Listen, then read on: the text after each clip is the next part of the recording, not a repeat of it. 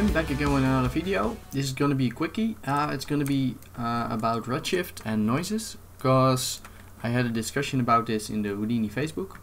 Someone was asking if it's possible to use Houdini noises inside of Redshift, and I had a workaround for that, which was working, but now apparently they changed something in Redshift which makes another even better workaround possible, which is what I'm gonna show you now. So basically what the problem is that Redshift doesn't really have that great noises by default. So like for example, if you want to use it for displacement, like I'm doing over here, like there's a couple of noise types, like you have fractal, you have turbulence, you have cell, and you have some options, but that's about it.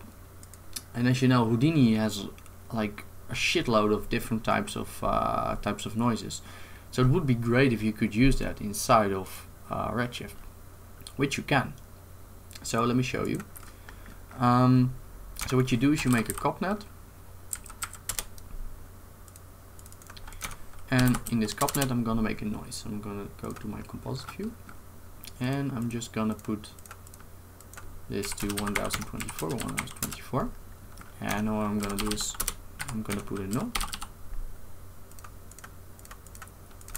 Call this out displacement. I'm gonna use this for displacement. And then what I'm gonna do is I'm gonna like delete my noise in here, and I'm gonna put down a texture, connect that. I'm gonna drag this in here, and by default now if I click render, nothing will happen. But what will work, and which didn't work I tried this a couple of months ago and that didn't work, but now it does work, so I guess they changed something. If you put OP, and it will force to cook. So I'm pressing render now. As you can see, it works perfectly, to be honest. So what I can do now is here I can change my noise. I need to click render again to make it update. So basically what this allows you to do is like just use the Houdini noises inside of your Redshift shader building, which is super awesome. And that also makes for some other stuff. Like for example, I could do a normal. Let me check.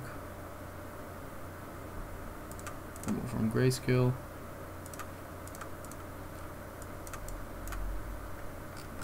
As you can see, now I'm getting a normal map.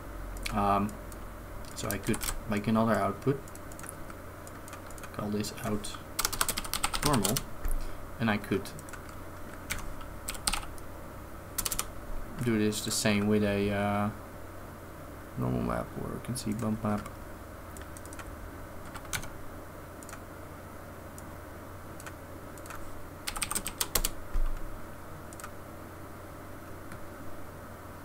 And disconnect my displacement to test it out. As you can see now I'm using it as a normal map. You can use it in anything, you can use it in the colors and whatever, and this really opens up a lot of possibilities when it comes to shader building, because the normal noises are just very limited, and this finally makes it possible to make like amazing shaders inside of Redshift through Houdini.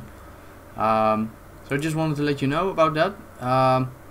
I'm pretty stoked about this, because I just found out about that the OP was working before. What I did before was I would put a ROP like an output and then save out the images every time. But now it's working by default, so that's awesome, to be honest. Alright, talk to you next time. Bye.